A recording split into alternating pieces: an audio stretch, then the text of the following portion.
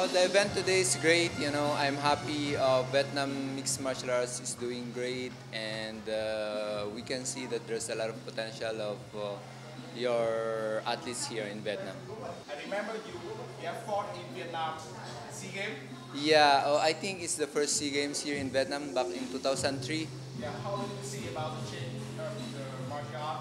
Yeah, there's a lot of changes, coming here from that time until now. I can see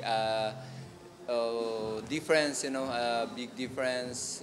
Vietnam is so fast in the development, not only in sports, but also in terms of economics. It's a very, very nearly about how the MMA administration developed. Yeah, I think the MMA here in Vietnam is growing. You're doing great in promoting this sport. MMA in the Philippines was, a little longer. So for you here to be on that level, I think if you keep on doing this kind of activities, it will help nurture more athletes to become better. The Vietnamese fighter needs some develop about grappling skill. Yeah, that's the thing that we see with Benny. It's the grappling.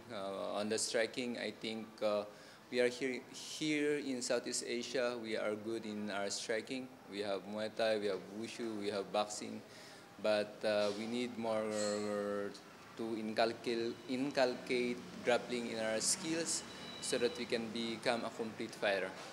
How long does it take to a Vietnamese fighter to come to ONE Championship and fight at this promotion? Oh, I don't know.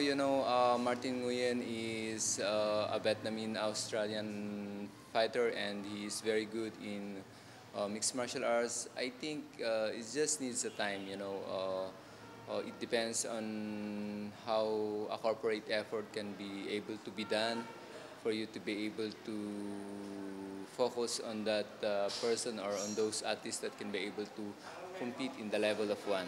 Thank you so much. Thank you. Thank you. Hope you have enjoyed Yeah, the time in we Vietnam. enjoy. Thank you.